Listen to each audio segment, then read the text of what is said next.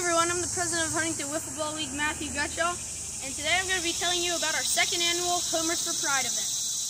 So PRIDE stands for Promoting Rehabilitation, Independence, Dignity, and Education. It is for different residents of Huntington County with special needs, and it provides different types of therapy, equipment, and assistance for those people. Alright, so this year's event will be held at the Huntington Little League Field on Sunday, September 12th, starting at 1 p.m. Registration is $10 to enter. Alright guys, the link to register is in the description below. Last year we raised over $1,000 for Pride, and with your support, we'd like to raise even more this year. Alright guys, thanks for watching this video. Please like and subscribe.